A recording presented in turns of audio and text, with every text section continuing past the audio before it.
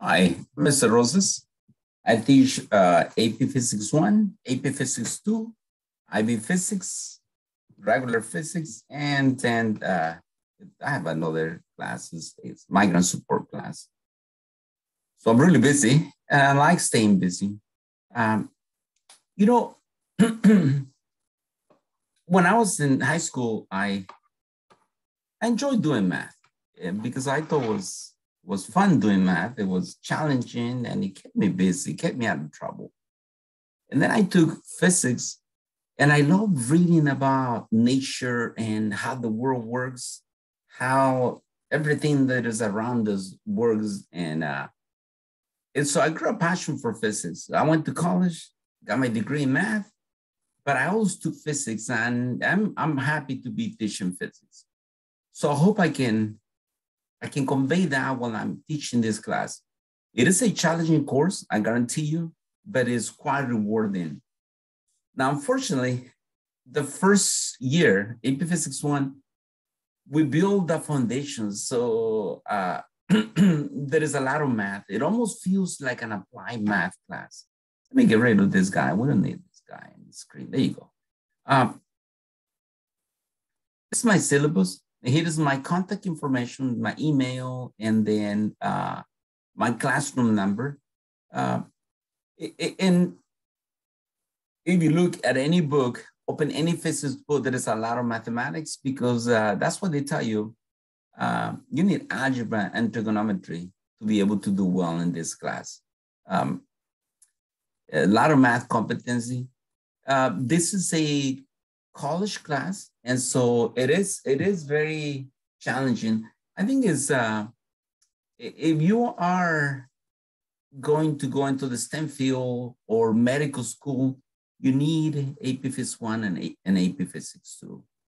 Um, I'm not going to bore you with those little details, but we use the Physics Survey 10th edition. The grade is the traditional grade, 90 to 100 is an A, 80 to 89 is a B, and so on. I do homework every single day, so you will be doing homework every single night, and it's due the same day. However, I give you like a 2-day grace period, meaning what? You can still turn it in 2 days late, and I give you full credit. Because I know some of you are athletes, some of you are hardworking people, and so I know you're busy. So physics is not your only class. However, beyond that, I don't give you more time. I use a platform called Canvas. And Canvas, I like it because it gives you, as soon as you do the homework, you get a grade.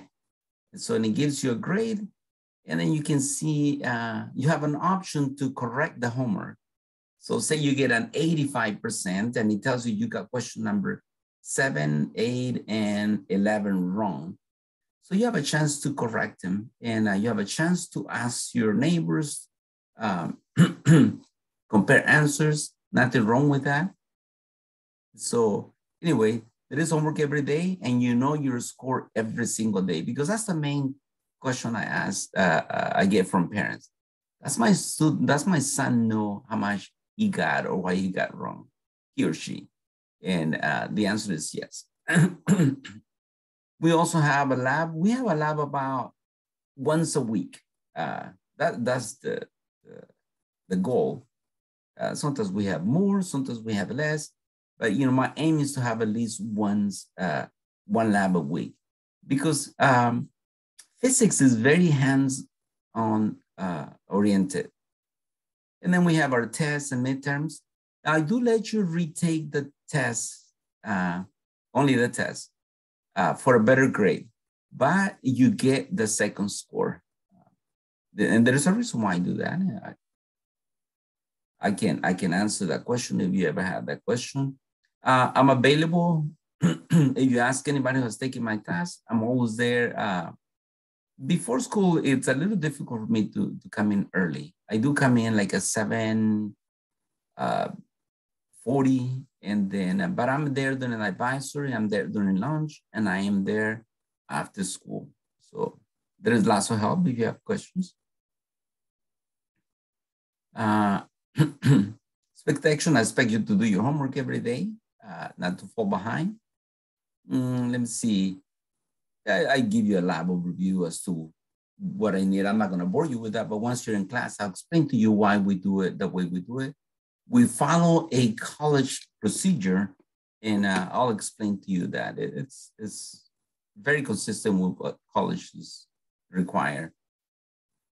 Now, we cover kinematics, just like a typical physics course. And then we cover dynamics, and which is forces. Kinematics is motion, dynamics is forces, what makes things move. Then we cover circular motion, gravitation. We cover work, energy, and power. That's unit 4. Unit 5 is impulse and momentum. And then simple harmonic motion, and then torque and rotational motion. And again, on all of this, we have a lab on them. Now, the College Board removed waves and sound from it. So I still cover after the AP exam because we need those concepts for AP Physics too. So I still include it there. Let me share another screen with you. The College Board put out a series of well-explicit objectives as to what is going to be tested in dynamics. Here are the objectives. What I did is I boldface some of this language so that it stands out what we're going to do. For instance, the student's able to design an experiment for collecting data. So the ABA question will ask the students, design an experiment to calculate the speed of a moving car, to calculate acceleration, to calculate the acceleration due to gravity. And they also to determine the net force acted on an object.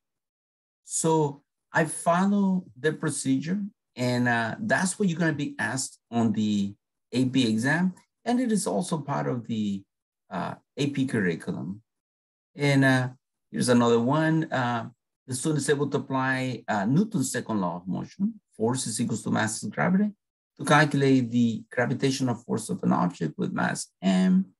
And so, again, I went over every single objective and I boldfaced the key language